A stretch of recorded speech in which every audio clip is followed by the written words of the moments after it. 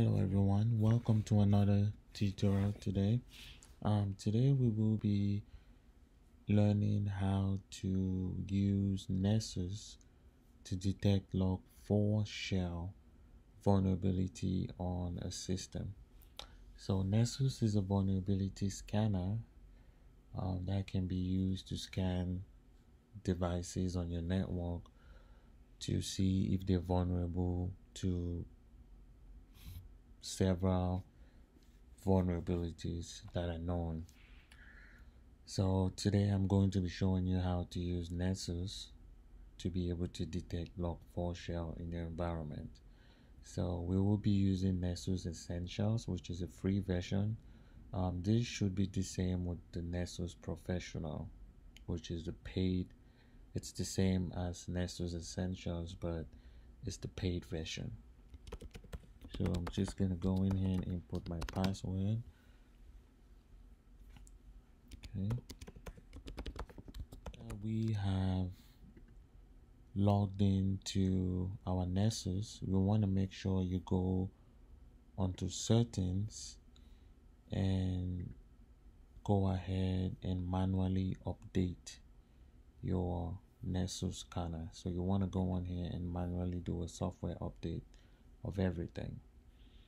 Reason be it because since Log4Shell is new, you literally have to get updates so you can get the new plugin that we're going to use for this scan.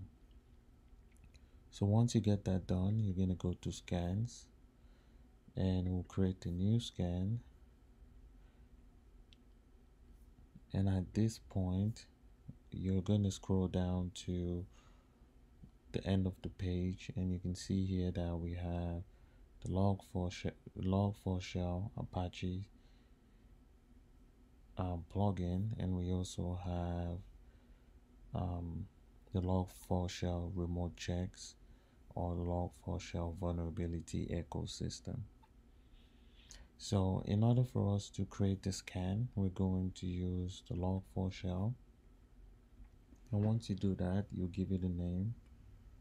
So I can call this Log4Shell born, and you can give a nice description, and the next thing you need to do is input the IP address of the devices you want to scan.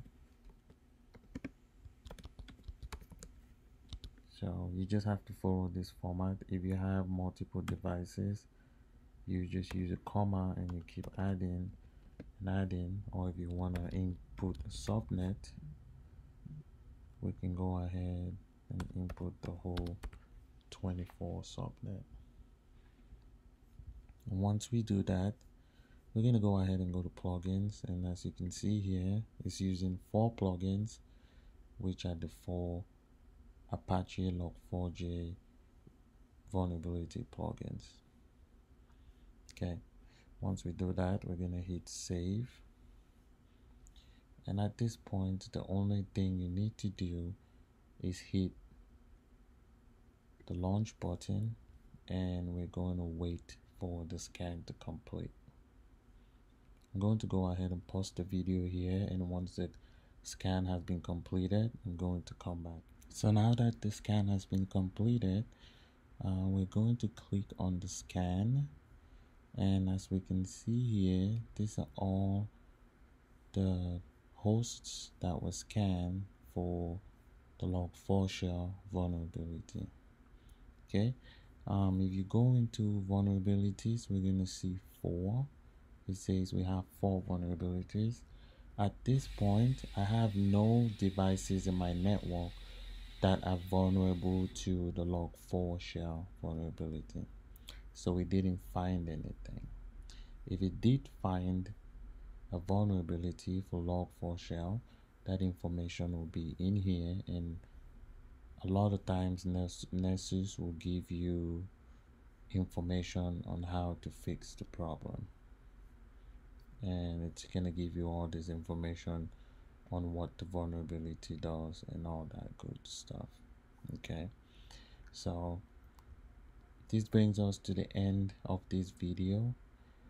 It's pretty straightforward.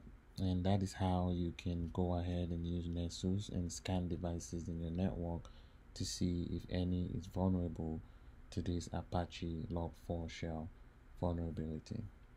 Thank you very much for watching. Please don't forget to hit the like button and subscribe to the channel. If you have any questions, you can also leave a question at the comment section below.